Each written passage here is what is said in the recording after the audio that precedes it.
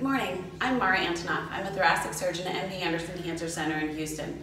I know we're all living through an unprecedented time, and there have been a lot of resources put out regarding how one can don protective equipment for taking care of patients with COVID.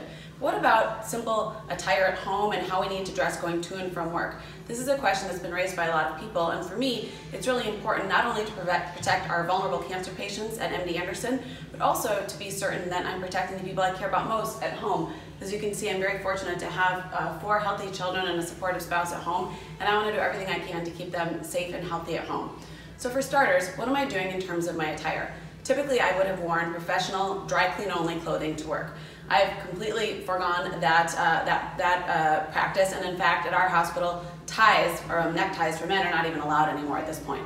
So for me, I'm now wearing commercially available scrubs, not the ones that belong to the hospital, but my own personal commercially purchased scrubs that I put on at home. These are clean and sanitized at home, and I wear these just for the purpose of going to and from the hospital. Before I leave my house, I have a little bit of a process, and at my own house, I've set up a little bit of a decontamination area in our mudroom and garage. Now, everyone's home is going to be a little bit different, and you'll have different options, but I just wanted to show you what I do. So here I am in my clean, commercially available scrubs that belong to me that I'm using just for leaving the house. Then, as I'm getting ready to go, I head over to our mudroom, and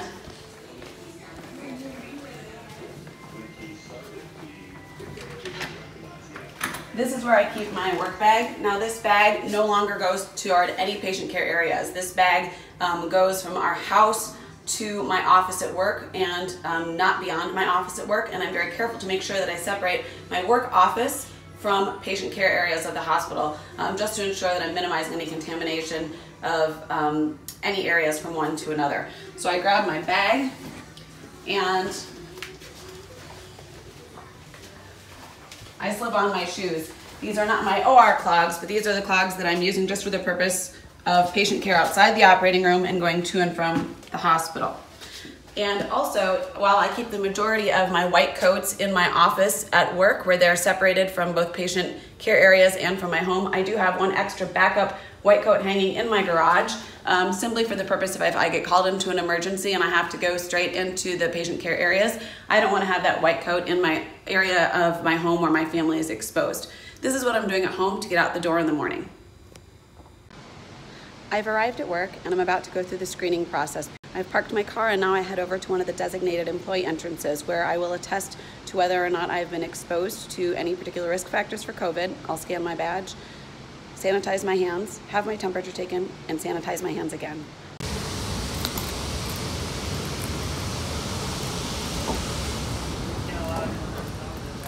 Good morning. Hi, good morning. How are you today? I'm good. How are you? Good. I attest to everything on the sign. All right, perfect.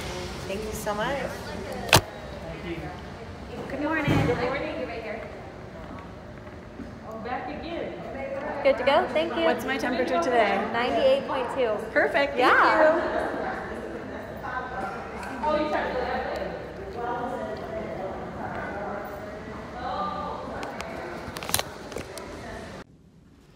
I've arrived at my office. It's pretty empty around here since pretty much everyone who can work from home is doing so. This is where I'm going to leave my bag and my personal attire. Anything that is going to go back into my home is staying here in my office and will not enter the clinical realm of the hospital. All right, here I am in my office. I have changed out of my own scrubs that I brought from home into hospital-issued scrubs. I picked these up from the machines in the hospital yesterday and stored them here in my office clean, and I'm now ready to face patients in the clinical part of the building. I'm done with my patient-facing activities, so now I'm going to get another clean pair of hospital-issued scrubs, which I will use exclusively for the purpose of leaving the patient care area and going back to my office. This is for the purpose of leaving any scrubs that came in contact with patients here on the clinical side of the hospital. It's A, B, and C. So one week you do A, which is at 6:30 to 2:45. The next week you do 2:45 to 10:45. Then the next week you do. Really? So what Larissa told me. They just rotate and say she everybody's. Why? Here I am back in my office. I am going to change out of my clean hospital scrubs that I just put on and brought into my office into my own personal scrubs that I plan to wear home and get myself back to my house. Here I am at home, and just like you saw them this morning, I'm leaving my shoes outside the door in the garage, and I am going to set down my bag here in the mudroom, make sure it doesn't come in contact with any other part of my house. And my plan is to go take off these scrubs that have been inside the hospital, put them straight into my laundry room, and hop in the shower. My scrubs are going to go in here and they're going to get washed in super hot water to get sanitized.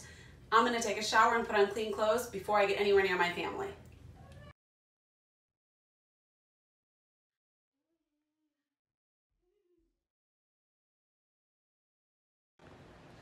Wash your hands.